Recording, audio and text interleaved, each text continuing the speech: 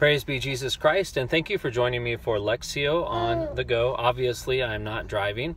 We are at a rest stop coming back from a family pilgrimage, and our readings are from Ezekiel 34, 11 through 16, and Matthew 25, verses 31 through 46.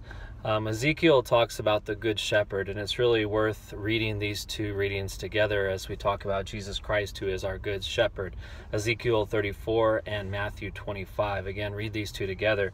Ezekiel talks about all the different things that a Good Shepherd is, and we have to remember that a shepherd feeds, obviously takes their flock to green pastures, so the shepherd is responsible for finding a good location for food and then feeding the sheep, protecting the sheep, healing the sheep. We never, usually don't think about that, but binding up the sheep, if there's a wound or something, binding up that wound.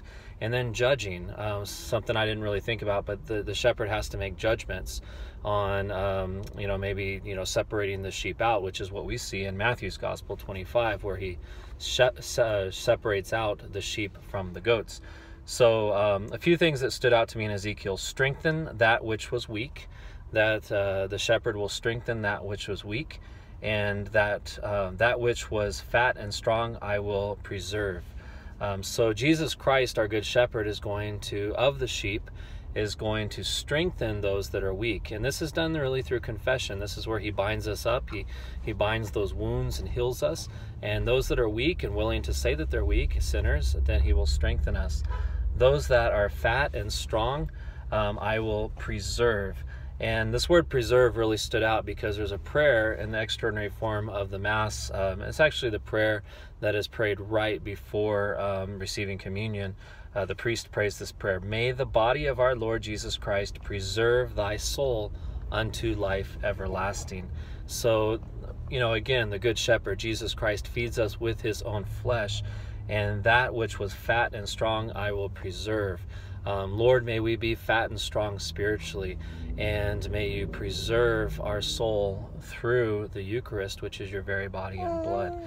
So not only does our Lord feed us, but he also will judge us, because that is one of the things that the shepherd does. He judges us. So we think, when we look at the judgment, what will we be judged upon? We immediately go to Matthew 25, because here are basically the criteria of what we will be judged on. Mother Teresa talks about these things being the gospel of the hand, and so she stresses 5 things. You did it to me. Again, you did it to me.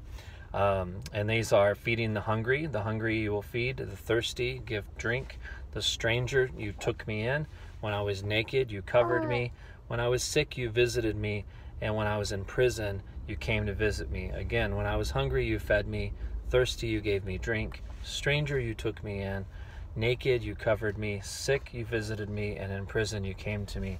And I at first, when I read this, and just as I'm prayerfully trying to meditate on this throughout the day, I realized that, do I do these things, these corporal works of mercy? And on one level, no, I don't. To the larger community, no, I don't do those things. Our family pilgrimage was in Houston, and we saw tent cities of homeless people. And I don't go and give those people shelter or food or drink or comfort or visit them. And on one level, I do those things. I do those things every day in my family. Of course, I'm giving shelter to my kids. I'm giving food to my kids and drink to my kids. When they're sick, I comfort them.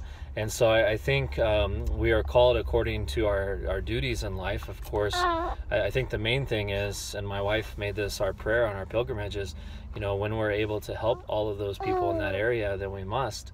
I think we do this the best we can according to our state in life, and when, of course, our Lord presents the opportunities. So we always have to be aware of when we can help people, the corporal works of mercy, the spiritual works of mercy, and look for the inspiration of the Holy Spirit, and always, always, always do those according to our duties in life, and when the Holy Spirit inspires us. So thank you for joining me and Edith for Lectio on the Go. In the name of the Father, and of the Son, and of the Holy Spirit. Amen. Father, Son, Holy Spirit. Amen.